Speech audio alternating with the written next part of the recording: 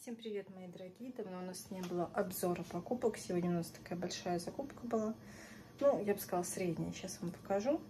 Все, что купили, потратили примерно около 5000 рублей. Смотрите.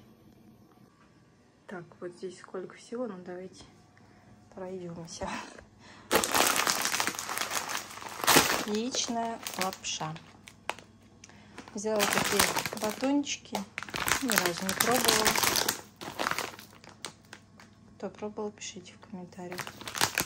Я, наверное, сегодня с чаем попробую. Так, дальше. Оп. Упала. Лаваш. Фунчоза. Спагетти. Кстати, спагетти взяли еще. Вот такие. Два варианта. Так, здесь у нас сгущеночка. Кола, чай вот такой ягодный и вот такой. Такой это дочка мне взяла, выбрала.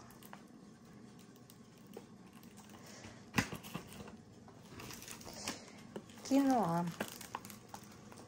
В последнее время часто готовим.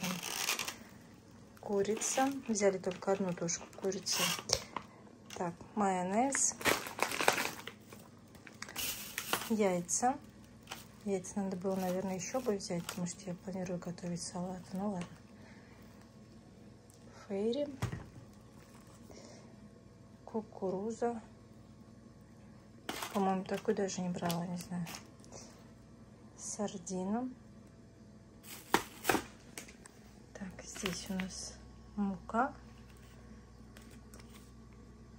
Горчица. Соль, соевый соус,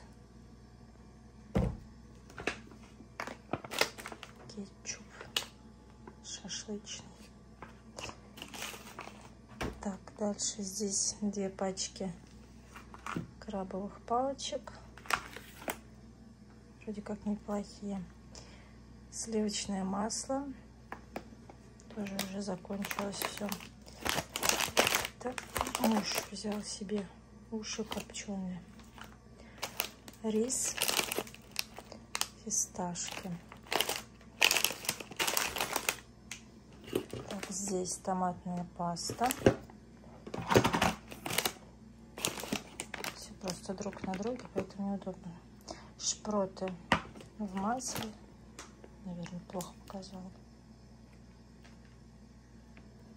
240 грамм, по сути, большая баночка. Горошек зеленый. Наггетсы с сыром. Сухарики. Хрустим. Так, тесто слоено-дрожжевое. Здесь вот 4 листа. Моцарелла. Тоже не пробовали, не знаю. Здесь у нас паста сливочная. Такой, по-моему, мы даже не брали ни разу. Здесь огурцы, помидор, хлеб. Так, что еще не показала. Пекинская капуста и селедочка. Картошки. Вот такая вот. Ну, собственно, и все. Вот такая закупка. Вроде бы и много всего, а вроде бы и мало. Пишите в комментариях ваше мнение. Всем пока.